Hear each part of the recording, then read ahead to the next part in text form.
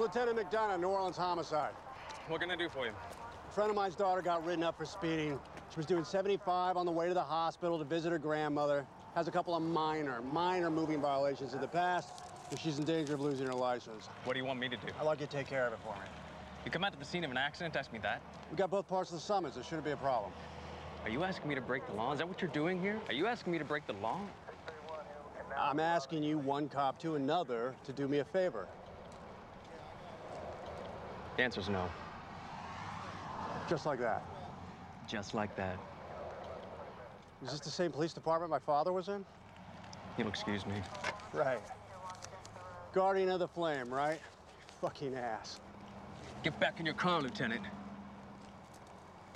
Or else what? Hey there. Hey, what are you doing here? You know the lieutenant officer?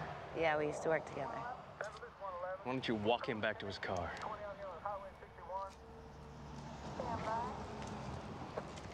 I could have told you not to bother with that asshole.